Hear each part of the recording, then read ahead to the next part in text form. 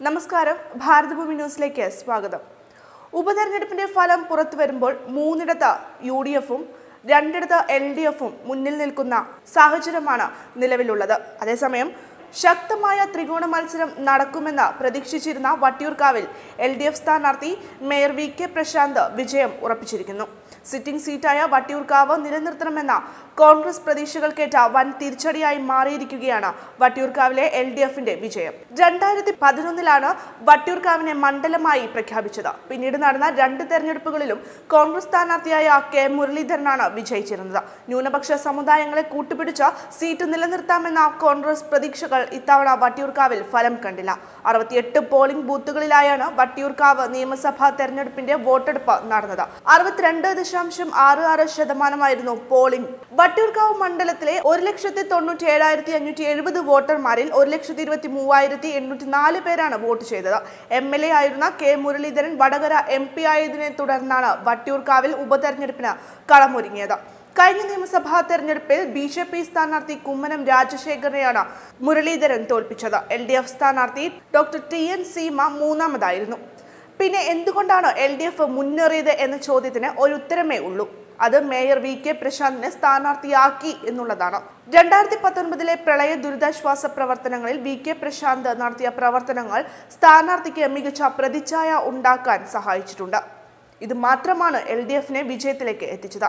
അടുത്തത് കോന്നിയിലേക്ക് വരികയാണെങ്കിൽ LDF സ്ഥാനാർത്ഥി KU ജനീഷ് കുമാർ വിജയിച്ചിരിക്കുകയാണ്. 9,940 വോട്ടിനാണ് ജനീഷ് വിജയം ഉറപ്പിച്ചത്. എന്നാൽ കോന്നിയിൽ BJP വലിയ മുന്നേറ്റമാണ് ഇത്തവണ കാഴ്ചവെച്ചത് എന്നതും ശ്രദ്ധേയമാണ്. 40,000-ഓളം വോട്ടുകൾ നേടാമെന്ന പ്രതീക്ഷയാണ് BJP വോട്ടെടുപ്പിന് ശേഷം പങ്കുവച്ചിരിക്കുന്നത്. അതിന് അടുത്തെത്തിയ പ്രകടനമാണ് കെ സുരേന്ദ്രൻ കാഴ്ചവെച്ചിരുന്നത്. 39,786 വോട്ടാണ് NDA സ്ഥാനാർത്ഥി നേടിയത്. 2016 നിയമസഭാ തെരഞ്ഞെടുപ്പിൽ BJP സ്ഥാനാർത്ഥി അഡ്വക്കേറ്റ് R. അശോക് കുമാർ 16,713 വോട്ടാണ് ഇവിടെ നേടിയിരുന്നത്. കഴിഞ്ഞ ലോക്സഭാ തെരഞ്ഞെടുപ്പിൽ 40,000-ലധികം വോട്ട് BJP സ്ഥാനാർത്ഥി കെ സുരേന്ദ്രൻ ഇവിടെ നിന്ന് നേടിയിരുന്നു. ഏതാണ്ട് അത്രത്തോളം വോട്ടുകൾ നിലനിർത്താൻ BJPക്ക് ഇത്തവണയും സാധിച്ചു എന്നതാണ് വലിയൊരു നേട്ടം. വോട്ടിന്റെ ഭൂരിപക്ഷത്തിൽ LDF സ്ഥാനാർത്ഥി ജനീഷ് കുമാർ 9,953 വോട്ടിന്റെ ഭൂരിപക്ഷത്തിലാണ് ജയിച്ചത്. ഇവിടെ CPM 54,099, കോൺഗ്രസ് 44,146, BJP 39,786 എന്നിങ്ങനെയാണ് വോട്ട് നില രേഖപ്പെടുത്തിയത്. അതേസമയം എറണാകുളം മണ്ഡലം നിലനിർത്തി UDF വിജയിച്ച് കയറിയിരിക്കുകയാണ്. 3,673 വോട്ടിന്റെ ഭൂരിപക്ഷത്തിൽ TJ വിനോദ് ജയിച്ചു. എല്ലാ റൗണ്ടുകളും എണ്ണിയപ്പോൾ UDF സ്ഥാനാർത്ഥി TJ വിനോദ് 35,423 വോട്ടുകളാണ് നേടിയത്. എന്നാൽ മണ്ഡലം നേടിയെങ്കിലും പ്രതീക്ഷിച്ച ഭൂരിപക്ഷം UDFന് നേടാനായി സാധിച്ചില്ല. 2016 21,949 വോട്ടിനാണ് ഹൈബി ഈഡൻ ജയിച്ചു കയറിയത്. കണക്കുകൾ വെച്ച് നോക്കുമ്പോൾ വോട്ട് നിലയിൽ UDFന് വൻ ഇടിവാണ് ഇപ്രാവശ്യം ഉണ്ടായിട്ടുള്ളത്. 31,906 വോട്ടുകൾ നേടി LDF സ്ഥാനാർത്ഥി മനു റോയാണ് രണ്ടാം സ്ഥാനത്ത് എത്തിയിട്ടുള്ളത്. NDA സ്ഥാനാർത്ഥി G. രാജഗോപാലിന് 12,681 വോട്ടുകളാണ് ലഭിച്ചത്.